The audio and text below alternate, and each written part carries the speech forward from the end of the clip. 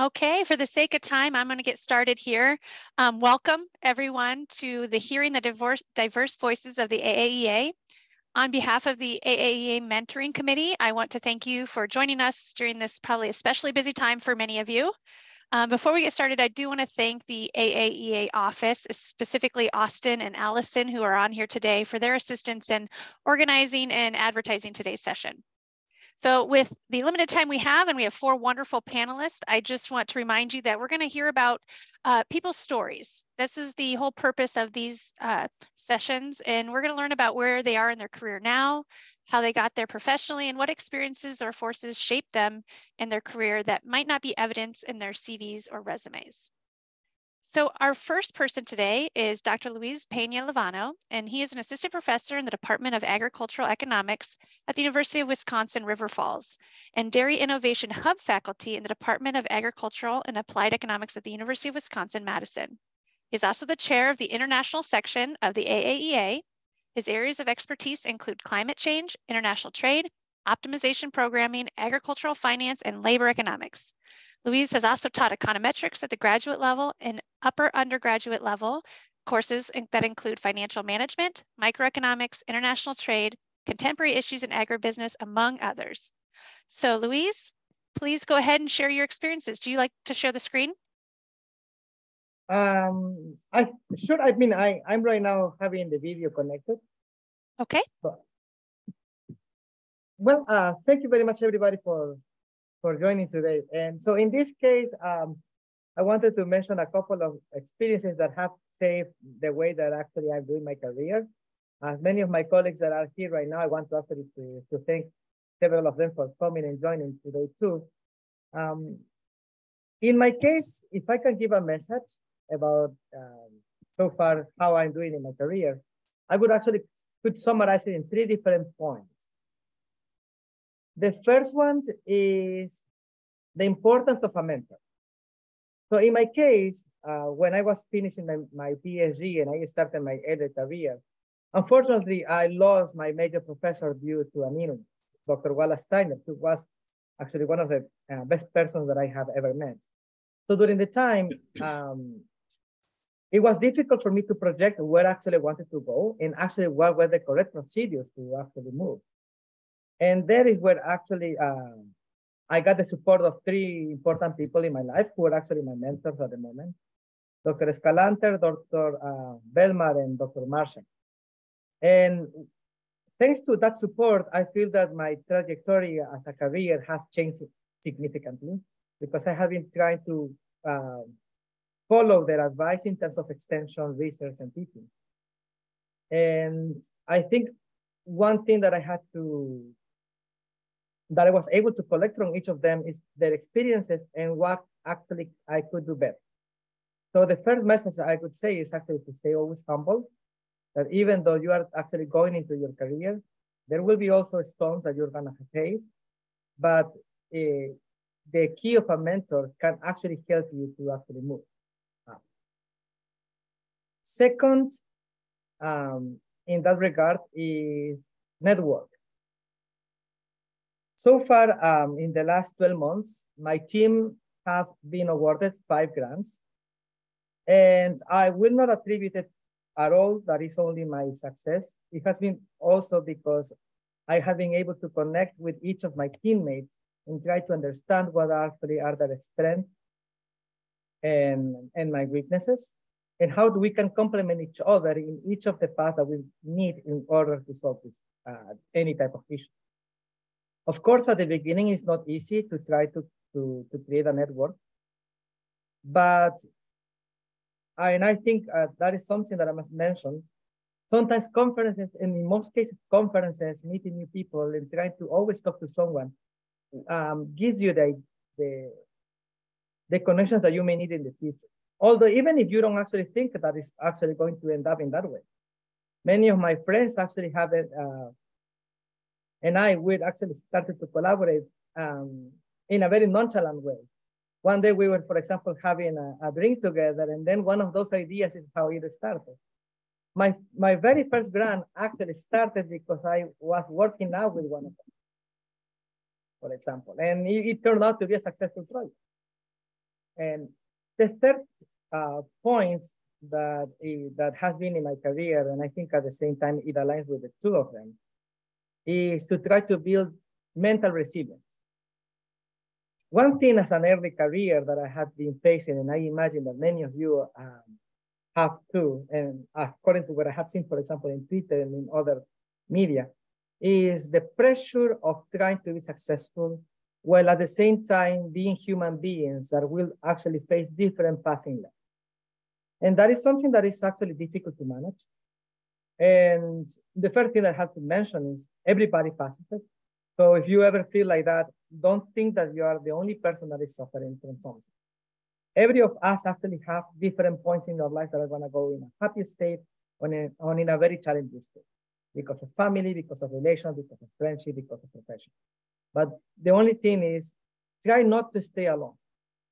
Being alone is not sometimes the answer. And you will find at the same time that you're gonna find amazing friends, an amazing, for example, other half that will help you to actually go help you to move at the same time with your family and with other people that you will connect in the future. So with those three elements, I think that actually I can summarize what I have been doing and how actually has been my life. I'm actually, and I can say that I'm really grateful actually for the connections that I have made so far. And in my case, the strength that I have is actually thanks to all of the people that actually are around me. So I remember someone asked me why I always smiling, and I can say that it's a genuine smile, and it's because I couldn't be happier. I think that I have found where I feel that I belong, and that is, I feel, the key in order to actually continue working in what I like. Because what I do actually every day, I really enjoy it. And not only the work, but also the people that I work with. So the last thing that I want to mention is try to find the work environment that you feel that is actually right for you. And once you find it, you will notice that everything is much easier. Thank you, Alicia. Thank you, Luis. We appreciate that. We are going to have some time at the end for questions here, but I'm going to continue on to the next speaker. Amy. So Amy Ando is a professor at the University of Illinois, Urbana-Champaign in the Department of Ag and Consumer Economics. She's also a university fellow at Resources for the Future. Ando's research focuses primarily on the economics of nature conservation, ecosystem service values, and environmental justice. She currently has grants from the NSF, USDA, and the Natural Resources Defense Council, and has published in journals such as Science, the Proceedings of the National Academy of Sciences, JAERE, and JEAM. Ando is currently a co-editor for the AJAE, an elected member of the Board of Agricultural Applied Economics Association, and a member of the Board on Agricultural and Natural Resources of the National Academies. Amy, would you like to share your screen? Okay, I'll stop sharing.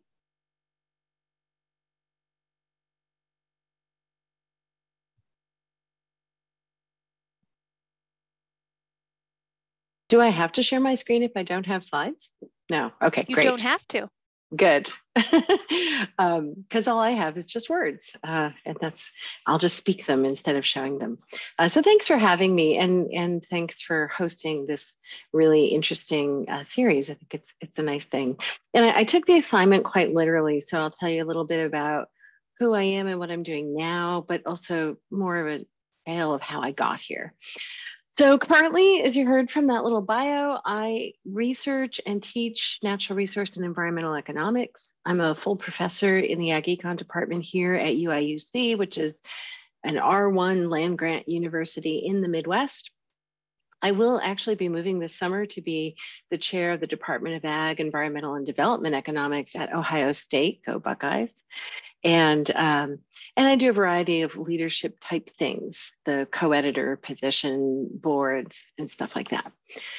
But how did I get here, right? And I'm always, wow, I'm a senior person now. How did that happen? I am not from the Midwest. I am from Massachusetts. And I did not grow up in the land grant system at all. I got my undergraduate degree from a liberal arts college, from Williams College, which is in the northwest corner of Massachusetts. And I got my PhD from MIT, And both of those degrees were in economics, but regular mainstream economics, not ag econ.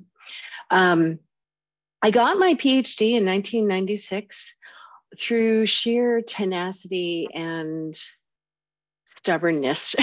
There were no faculty at MIT in the area in which I wanted to work. There were no field classes in environmental and resource economics. My field classes were in industrial organization and public finance because those were the closest things.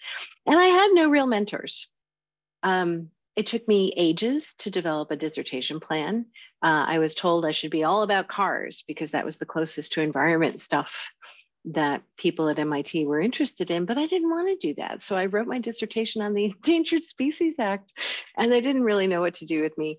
It was a miracle I finished. I think they probably didn't think I would finish. I finished as a non-resident graduate student living in Virginia, hosted by the friendly faculty in the econ department at the University of Virginia, to whom I am forever grateful for giving me a remote home. But then things changed, and my first job, it was a great good fortune. My first job was at Resources for the Future, which was this amazing group of environmental and natural resource economists. And so finally, I had colleagues in my field, and I began developing a professional network in the Association for Environmental and Resource Economists. And I stayed there for 3 years. Still in Washington, that was Washington, D.C. So that was all on the East Coast. How am I here? What led me to go West or Midwest, as the case may be? My husband's a mathematician. He has always been hugely supportive of my career, but it was hard for us to solve the two-body academic problem in the Washington area. And the University of Illinois had a good partner hiring program. Here, so remember, I didn't even know ag econ existed. I had been in mainstream economics my whole life, but at Illinois, the economics department, they were like, oh, we don't do environmental. We're not interested in hiring this person. Fortunately, there was this other department, ag and consumer economics, and they were looking for someone to teach environmental economics. So they're like, yeah, we'll hire this person. I don't, MIT, I don't know about that, but okay, she could teach this class. She'll be all right. And so that's how I'm here. And I've built a strong career here. It has been a good place for me to be. If I think about how I developed my career, if I think about themes, and I hate to do this because what works for one person doesn't work for another person. People are in different situations, have different personalities, different interests. And I also think there's a lot of survivor bias, like, oh yes, you should do this because it worked for me, but it doesn't necessarily mean it would work for someone else. But one theme is to do the best you can with wherever you are. So here I was at the University of Illinois, and I really learned to embrace and genuinely value a lot about the land grant system. I was new to it. And, sometimes converts are the most zealous. So I've really grown to love the whole culture of engagement that informs research rather than just sitting at my desk looking at journal articles, getting out and talking to people. And I've really enjoyed doing things like being on advisory boards for the Doris Duke Charitable Foundation and stuff like that. And so now I'm very connected with the AAEA because that became as much one of my professional associations as AARI, and I really value this community of researchers. I was an undergraduate at a tiny liberal arts college with all small classes, but here I've really learned to appreciate the opportunity to teach large classes and having the opportunity to work with students from all walks of life, and knowing that the work I do there has impact on more than just a few people. And I've really embraced and love living here in this community, in this part of the country I did not come from, and I have very deep roots here now. It's making the upcoming move a little bit hard, to be honest. So that's one thing, wherever you are, whatever you're doing, do the best you can, make it work. Build connections. So I'm actually a very shy person. What am I doing talking in a webinar to a bunch of people? It's just, but even if you're shy like me, find ways to build connections.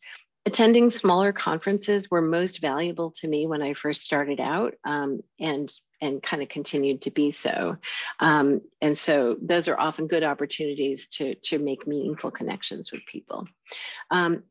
you can also, one of the things I did here that I've most valued was to be the lead organizer of the Heartland Workshop. So not just going to events other people have, but hosting them yourself. And I have a lot of friends and colleagues who are graduate students and junior faculty coming through the Heartland Workshop I've stayed in touch with over the years.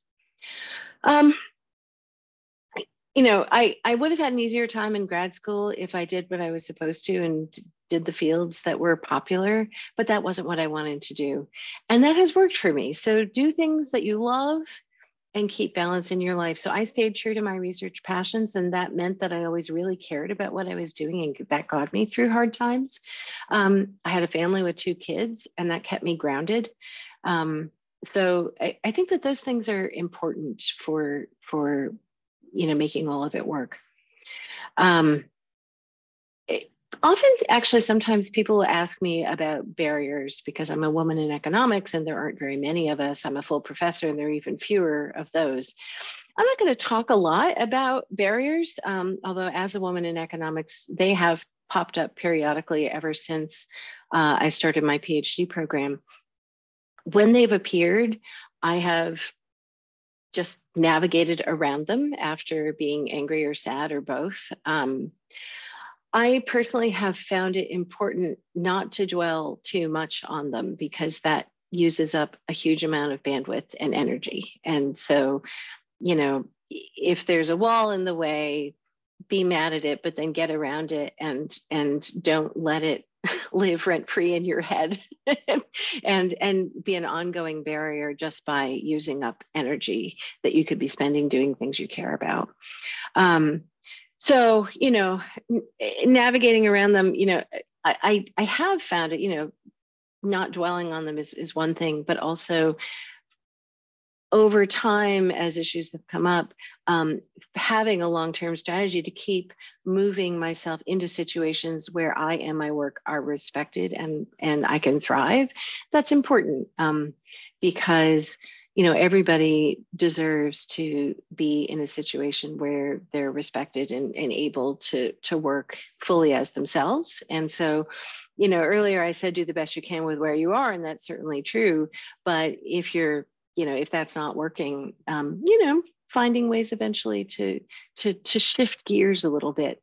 And it doesn't need to be a whole move. It could just be, you know, within where you are, slightly changing the work you do or how you do it. That can be enough to make a difference. So I have found all of those to be useful strategies. Thanks. Thank you, Amy. So I'm going to share my screen again.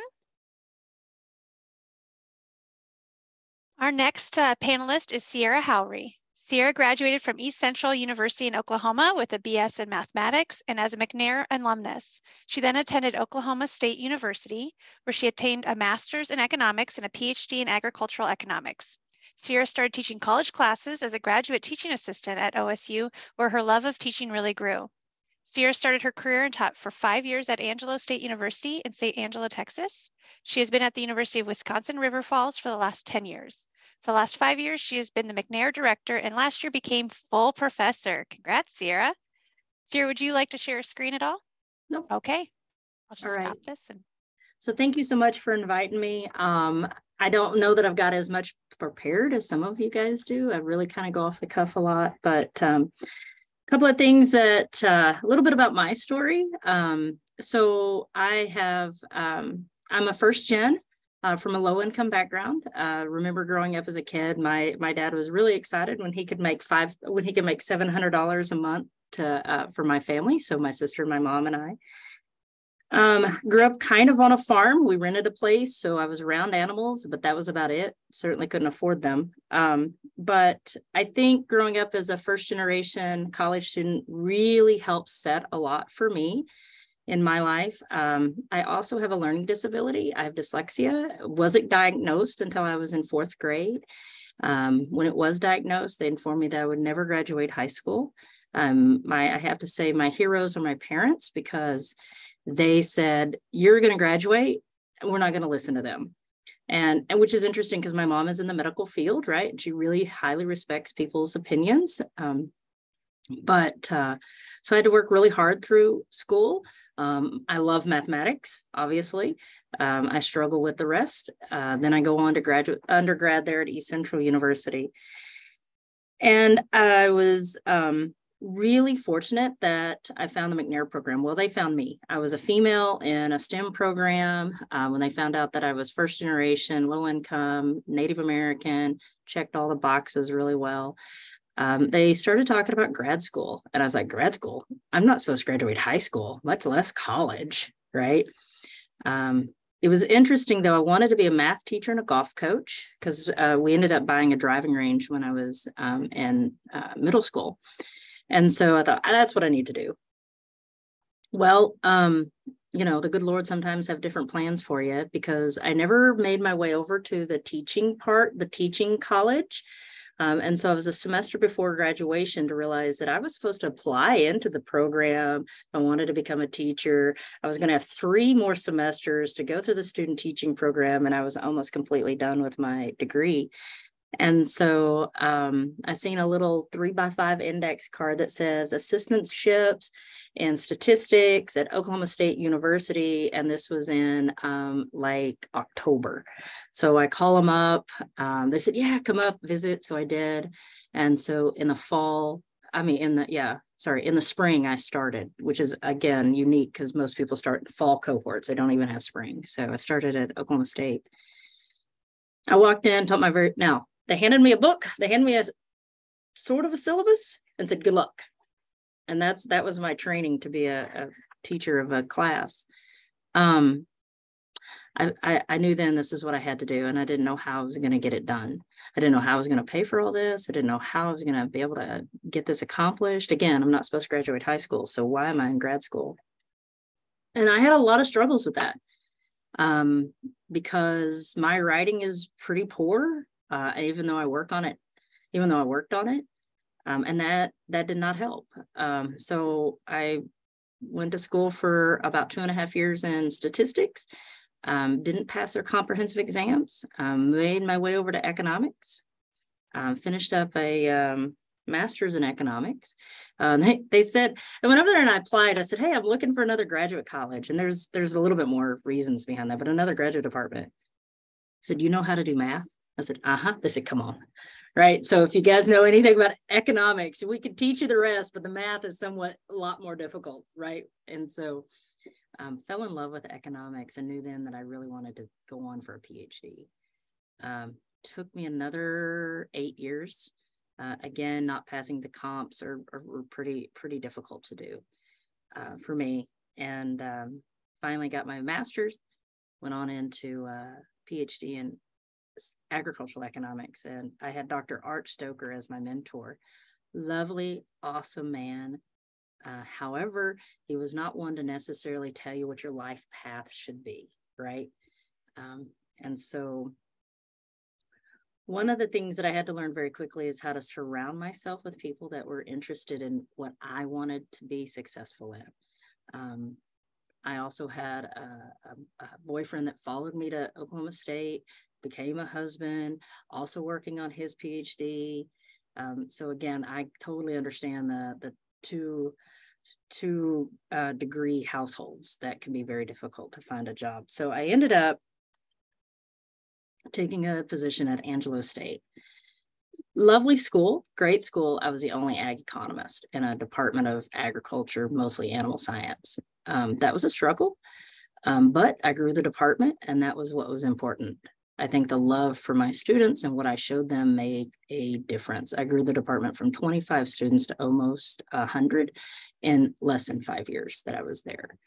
I think that's a testament to when you pour yourself into people, it can pay off. The only downside is that I was the only ag economist, and it become a little much. And I really wanted a department that had more people that were like-minded, like me.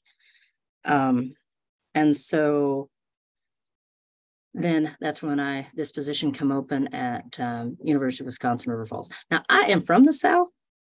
I like the warm, and I'm up here in the cold tundra. I'm telling you, I would really like to see 50 degrees. I mean, this would be great this year. Please, at some point.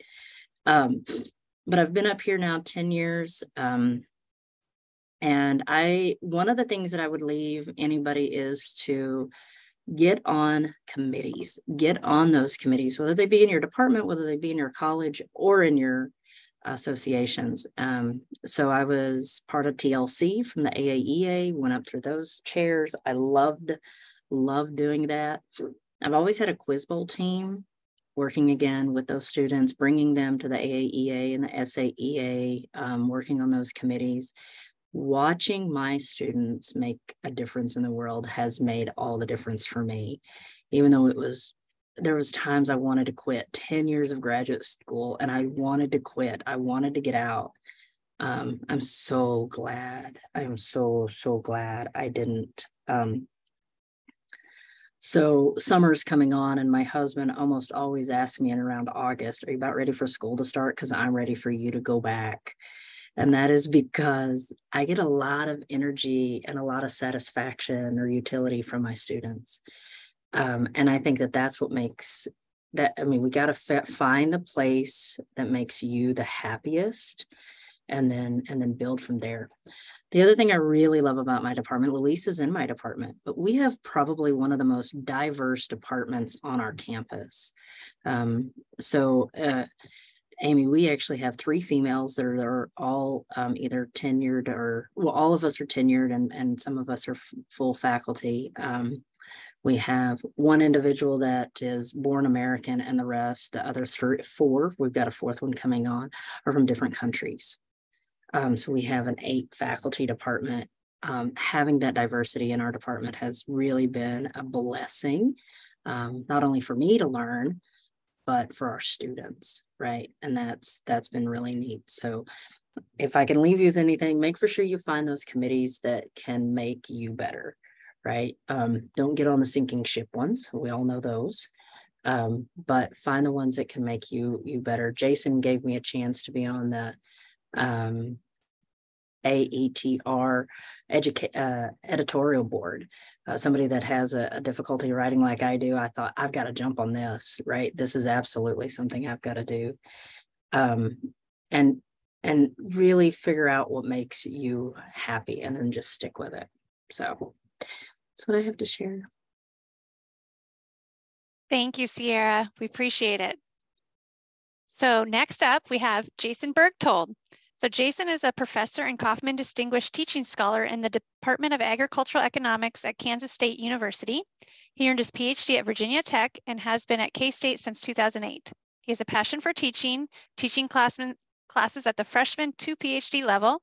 He has been recognized for his excellent teaching by Kansas State University, AAEA, WAEA, and USDA. He has a productive research program supported by external grants, examining conservation across agricultural landscapes, land use economics, bioenergy, renewable energy, rural community resilience, and teaching scholarship. Welcome, Jason. So thank you. So I guess I'm coming on the tail end, so I'll try to keep mine a little short too. In terms of kind of following along with what our other distinguished speakers have talked about, so my background is just quickly, I wanted to be a teacher in undergrad, kind of got talking with professors, and I went to Colorado State University, and talking with my professors, I really kind of found out I want to teach at the college level. That's what led me to, which I think is a little unique in the sense that I wanted to be a teacher first and foremost. And so that led me to knowing I needed to get a PhD, and I fell in love with research kind of along the way. And so I did my graduate at Virginia Tech from '99, graduated in 2004, went into a really rough job market. So I ended up taking a job with the USDA Agricultural Research Service in Auburn, Alabama, on the Auburn University campus. And what was cool there was I got to be an affiliate faculty in the Ag Econ department there. And then in 2008, I came to as an assistant professor at Kansas State, and I moved up the ranks since then. And I've had the unique opportunity. I teach our principles course, our large section principles course, to our freshmen. as well all the way up to PhD field courses. So I kind of get to see all the students at the different levels. And in terms of things that I guess adding on what people have already added, stressing, I'll kind of hit a few things here. The first one is I can't stress enough mentorship, but beyond just finding kind of building that as you're a grad student with your major professor or other professors in your department, it's also becoming finding mentors in that first job, finding people who are like-minded, who can build you up, that you can walk in and talk to about issues, and building those relationships. And they at your institution as well as across our profession. And I'll second what Sierra said. A great way to do that is getting involved in committees and any associations. And so you can find like-minded people and just talking with people and building those networks. Because I think having those mentors can give you guidance in your career when you do feel lost. And so that's really helped me at different points in my career, seeing what path I wanted to take. Along that same lines, though, I also want to say one of the things that I've found a little bit too is also make sure you're an advocate for yourself. And so make sure that you have self-advocacy, that you are pushing your own kind of what you do well. And it's not about bragging or saying, hey, I'm the best at this. It's more saying, making sure you're building those relationships and asserting yourself into teams and offering this and kind of educating people about the skills that our discipline offers and building into research teams. And that kind of leads to my second point, and something that really changed my path after graduate school was my first job at Agricultural Research Service was working. I was the only ag economist in our lab. I did have some connecting being on the Auburn University campus, but I was housed in a USDA facility. And I worked with 5 other research scientists in conservation cropping systems. And so I worked with ag engineers, weed scientists, soil scientists, agronomists, and as an interdisciplinary team. And I was thrown headfirst into an extension type role that I had to learn and do. And with a lot of travel, but also doing research, really working with other disciplines and learning that language and those languages of those disciplines, which I think has been invaluable in my career because I continue to working in interdisciplinary teams to this day. Most of my grants are from the National Science Foundation or USDA, and they're on interdisciplinary teams. And so, and I purposely try to seek out those projects. I think that's I have a vision in my head that this is kind of where higher education is leading down the long term, but also the power behind building up those kind of jumping into that type of research and what it's brought for me. So it's not just that I get to do interdisciplinary research. I bring in new skills from other disciplines that I can bring to my students, but it's also opened up new ways for me to think about how I teach, how I reach out, and how I engage different audiences. And so it's been really exciting trying to bring that into the classroom and trying to even bring other methods into the classroom, even into an econ class at, say, the principal's level. I think a third thing that kind of comes for me is in your career, especially if you're in a teaching or even a research position where you're interacting with students, engage those students, especially in something I came to do a little bit late, is engage undergrads. Something that I've started doing a lot within the last few years is I still mentor graduate students. I think get on graduate committees, mentor grad students. I learn as much from them as I do mentoring them, and that builds lifelong partnerships and networks. But I think as well as I've starting to bring in, I hire about 6 to 7 undergrads a semester right now to act as undergraduate researchers on my grant projects, as well as teaching assistants in my classrooms. And so that has really opened up the ability for me to start seeing my classes from a different point of view, which is really unique because my students can provide a much different perspective and they hear a lot of different feedback. In addition, what's really cool there is I think I've gotten I have work from undergrads that to me rivals what I sometimes get from master's students. Our best undergrads, we should be tapping them for research projects. And whether they're an honor student or not. And so that's been something that has been really rewarding, and being able to have them go out and do engagement opportunities, publishing with them and so on. And also make sure you are mentoring with the grad students in your programs when those opportunities come about.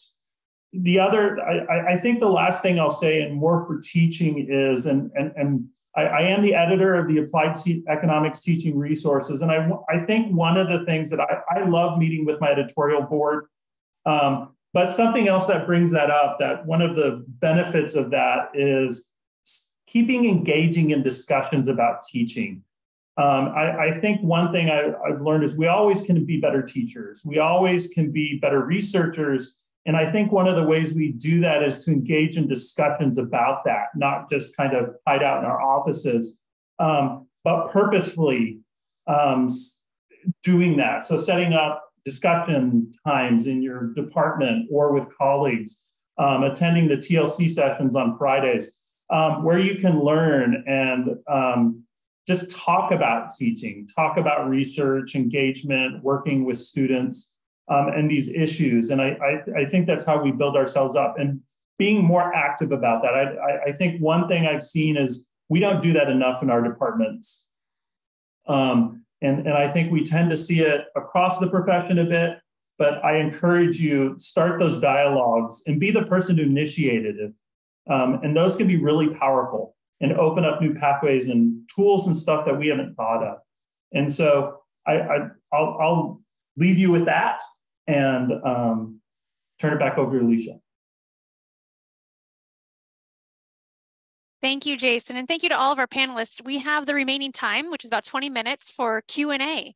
So if you're comfortable joining on live and asking your questions, feel free to do that. If not, if you want to throw it in the chat, I'm happy to read those to our panelists. I do want to share that Luis did have a timing conflict, so he had to leave us, and he wanted to say thank you for letting him share some of his story today.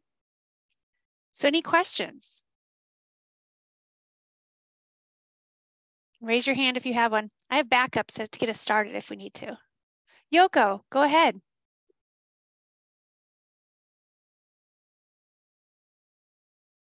All right, hi. Jason, I was really curious about what's one way that you initiated a conversation about teaching? Was there some topic that, I'm just wondering what that looks like, and if you could give an example of that. I think in terms of, so we had a new hire in our department, and for me, it was talking with him, but also in engaging, and he's actually leading it, but having an idea of saying, hey, why don't we, there are people who are struggling with teaching, right? Learning it or relearning it, I think sometimes with classes. And I think one of the things, how that came up was, we all can improve. And I think it came out of a discussion with a colleague, a new one, and it came out of one of just saying, let's pick a book. And what we ended up doing was forming a small group where we're actually walking ourselves through a book about teaching chapter by chapter, kind of every 2 weeks. And so we meet every 2 weeks for an hour and a half. And the idea is, and people in our department have talked about it for a while, getting a group together, but kind of getting to that was someone just taking and saying, hey, I'm scheduling a meeting. Everyone in the department, we invited everyone. We know it's going to be a small group just because of timing conflicts, but just getting that kind of that discussion started. And so that was the big, that was how we started it. It was kind of built off, there was a need. But I think what was really cool was I kind of going after that, it was kind of like, we should have done this years ago and had this group going, even if it's once a month or every other week. And I know other people have done that as well, those kind of teaching groups. And that's an easy way to start. Thank you. Thank you, Jason, for answering that. Cesar. Hi, good afternoon, everyone. And thank you so much to all those who shared their stories, wonderful stories and wonderful insights. My question has something to do with my recent conversation with a faculty member here from the University of Georgia, a female faculty member. And she shared with me her experiences about whenever she teaches, there were like instances when there's like certain students who actually would try to display some sort of superiority in the classroom, mainly because she is a female teacher, and that there's some sort of like an effort to embarrass her or to make her feel like she's less knowledgeable than them. I'm expecting that that's like an isolated case, but I just want to ask specifically Amy and Sierra about that. So Cesara, I'll start. I have to say that I don't know how old she is. As I've gotten older, I have less of that happening. So when I first started teaching, I had a group of guys that sat in the back of the room. They heckled me pretty good. To the point that I threatened to kick them out. I was done. I'm done.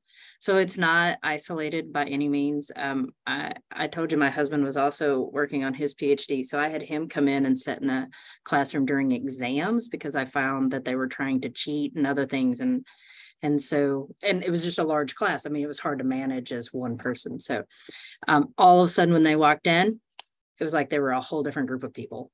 And that was very, very frustrating. So it's not isolated. One of the things that I do to minimize some of that is that I come off kind of strong day one. Like, I don't mean to tell you I'm smarter than you, but I'm going to tell you I am. Right? I'm going to make it very clear. The other thing I make sure that they do, and I started this pretty early, they all call me Dr. Howry. I'm not going to let them call me Sierra. When they graduate, absolutely fantastic, right? But I have that across the board. And that, even though everybody in my every single person in my department calls each other and their students by the first name, not me.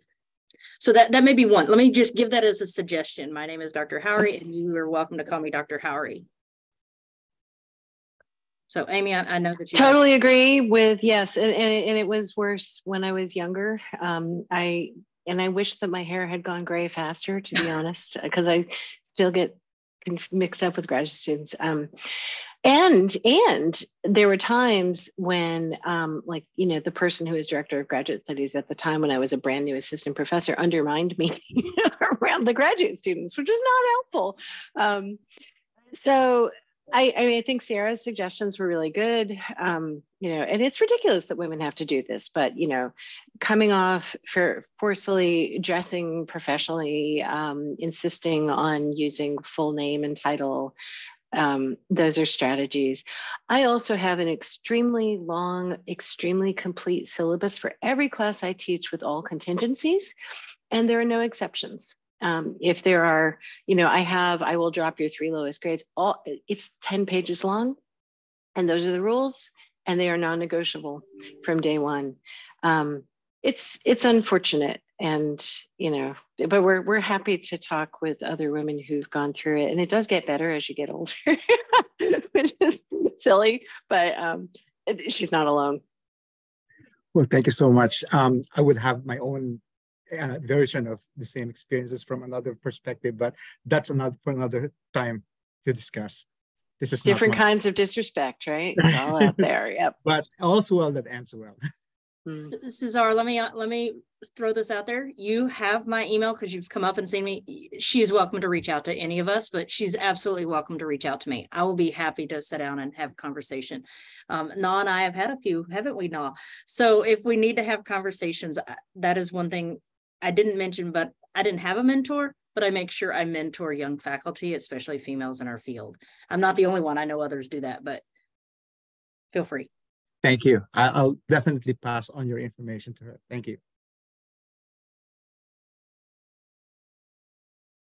Okay, we have a hand raised. I'm sorry, your name is not there. It all defaulted to Austin's name for several people. So we have several Austin Sparbles on here. There really is only one, but go ahead and ask your question. Oh, yeah. Hi, everyone. This is Na from University of Arizona. And I'm sorry I missed the first half an hour. I think I missed all the wonderful stories of our wonderful panelists. My question is very general to all of our panelists. That when do you know that it's time for you to change? Change with respect to, I know that all our panelists is a kind of a traditional way of split research, teaching, and extension, maybe different roles in academia. How do you know it's time to change? That's first question. And second question, I guess, is also very general, is what would be one example that you will do differently in your career that you think you can share and we can learn from you guys? Thank you.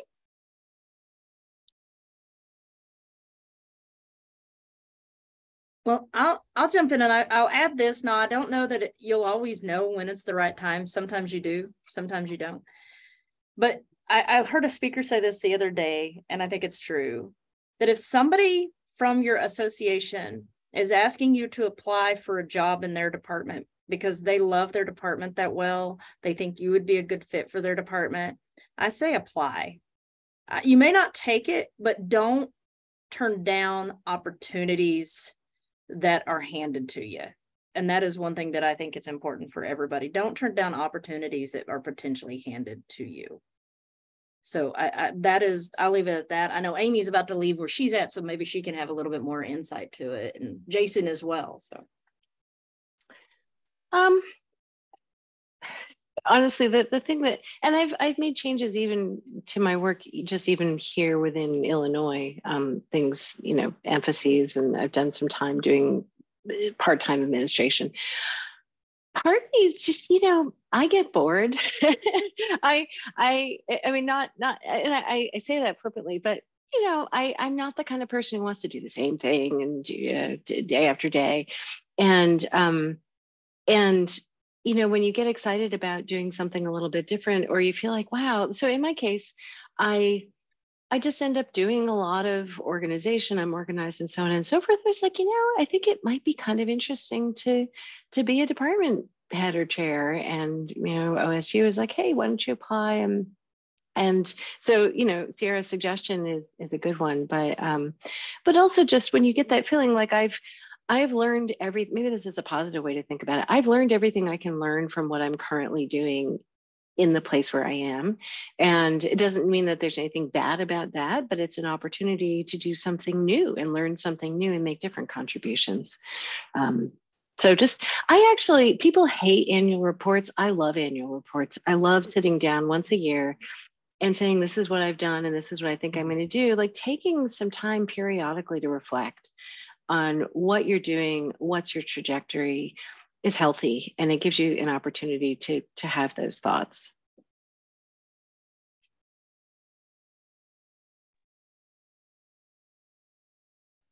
I ditto to the last two speakers in terms of, I think the other, I'll mention one thing, and I think it's kind of, because I totally agree with what Sierra said. If those opportunities arise, if it's something you would consider, yes, apply, go through it, because you don't, I think what some people don't realize is you don't have to say yes.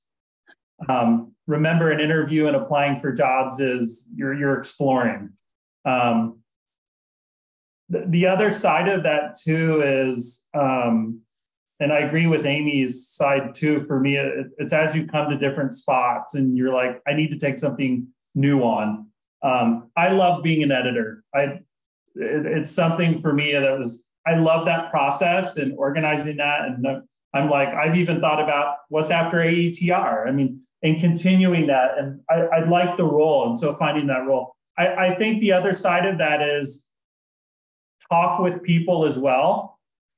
And so if you're thinking about positions, reach out to them. I think a lot of us I'm shy when it comes to that as well, especially if it's colleagues.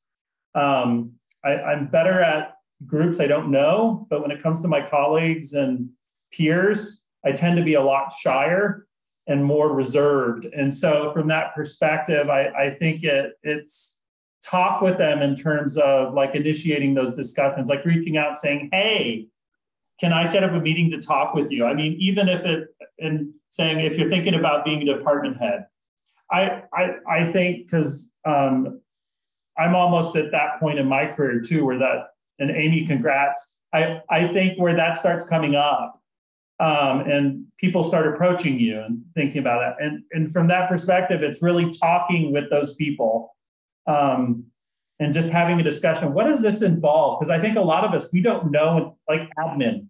I don't think you really know until you jump into it. And that way you don't jump in and then you're like, oh no, I don't want to do this, right? And then it's hard to jump out as quick, right? And so have those discussions early on. So. Thank you very much. Thank you. We had a question come in on my direct message to me, so I'm going to ask it for the person. It said, as a recent graduate and a newbie in the academic world, any advice on how to overcome and deal daily with the imposter syndrome when you are working maybe in a small department and maybe not developing new econometric methods? So I'm going to jump in here and tell you that you got a PhD. You're not an imposter. No, they don't hand that out. That is not easy to get. So you just take that and just pitch it. I had it all the way through. Again, first gen, low income, never supposed to graduate. And then I finally had to look up one day and say, you know what? I did it. You did it. You are equal to everybody on this phone call. You are equal, right? Yeah, now we're you're climbing your career, making your changes, making your pieces. You got it. So congratulations as a new graduate. Congratulations. Well said, and I agree with that. A couple concrete strategies. You mentioned, maybe not up to date on econometric skills, but reflecting that everybody brings something different to this work that we do. And some people are all too, because I went to a liberal arts college, I was not mathematically trained at all. I got to MIT and I almost died in the first year. Oh, it was so hard. I don't know how to do any of this, but I am a really good writer and I'm very good at big picture thinking. And those have been my comparative advantages throughout my entire career. And, some people have real world knowledge, whatever, just what's your thing and focus on that rather than what is somebody else's comparative advantage. Another strategy that I've heard people use that is useful, anytime you get positive feedback, whether it's an email or a student evaluation, make a folder, put that there. And then on a day when you're having that imposter syndrome day, go look at the folder. I even printed some of them out and I put them near my computer. It was just like on the wall. So like, oh, this person said a nice thing about me in an email, and now I can just look at it. So, we all have those days. I still sometimes have imposter syndrome. So it never goes away. We all have it, and just strategies to deal with it.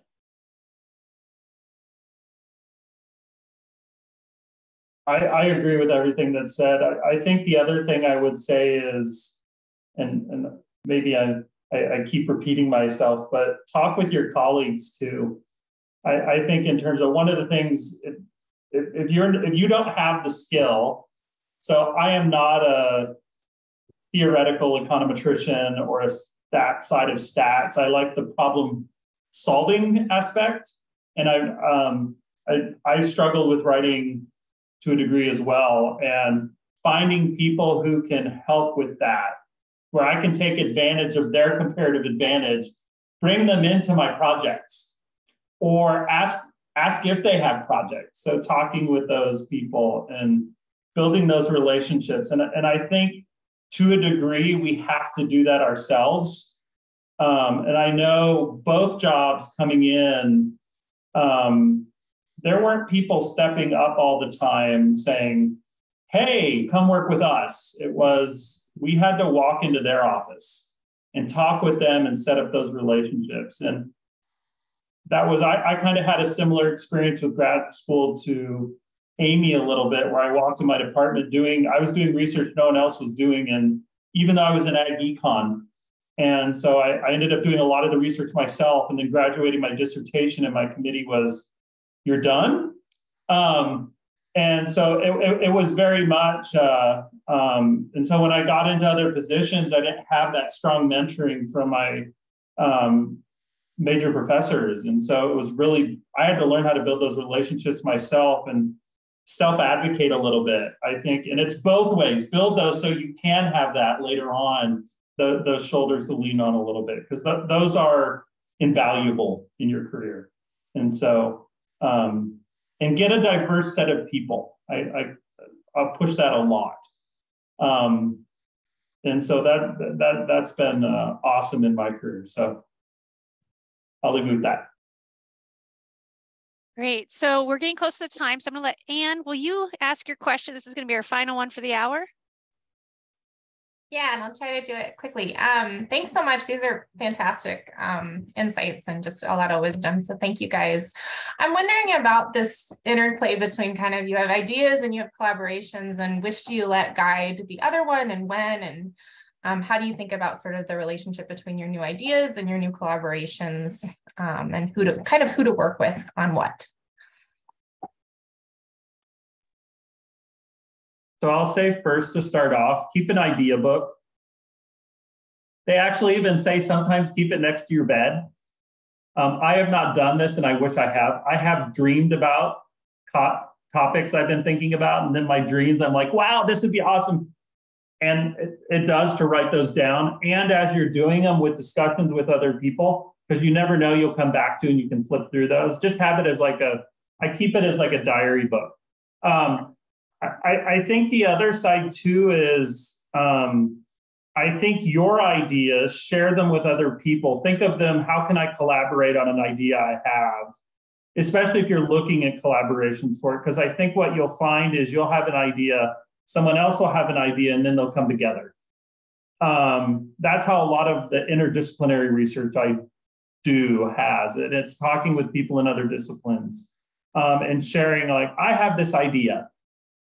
I start going to talk to other people, and it's very much kind of, they have their, they start bringing it in more into that. And so they start bringing in their own input and ideas into that. So it's kind of just talking. The more you talk, the more you'll get out of that. So.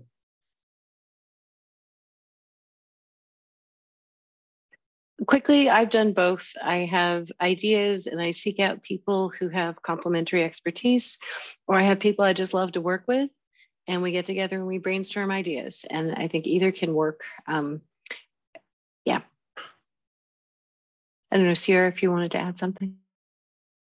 I've decided I'm too old for ideas. No. Yeah, I have a book. I have a book that I keep. Yeah. And so when an undergrad comes in, because I have small ideas a lot more than bigger ideas, right? So it's not big grants, but, you know, like things that can be done in a semester or something.